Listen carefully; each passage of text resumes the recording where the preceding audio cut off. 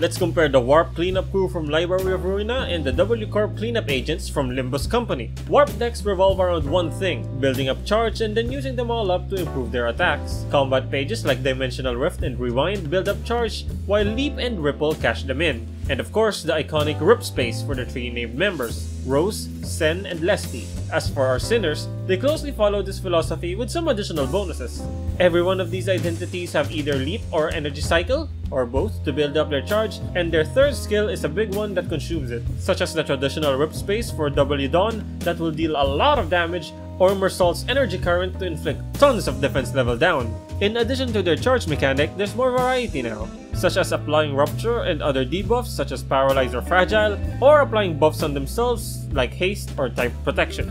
Overall, I would say that our Sinners are representing the Warp cleanup crew very well. Subscribe for more Project Moon content.